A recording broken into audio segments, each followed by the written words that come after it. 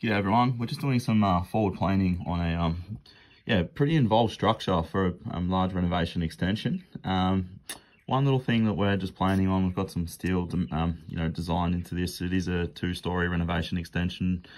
We've got big gable here with quite a bit of glazing. So we've got a portal frame. As we can see, we've highlighted the P1s, the RL8, 7 and 6.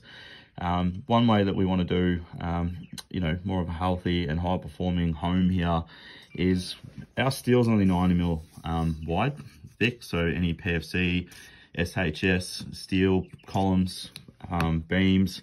So we've got a 140 wall type for our external walls through here. So when we're detailing all of this with our steel guys and engineers and the architect, we'll make sure we're noting this so that we've got all of our internal steel that's going to be on the inside face of our frames.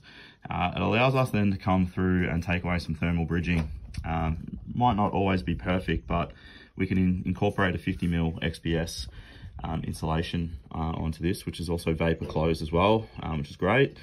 So yeah, just a little insight into some forward planning onto this, and we're going to have quite a bit of detailed glazing, so just thinking ahead.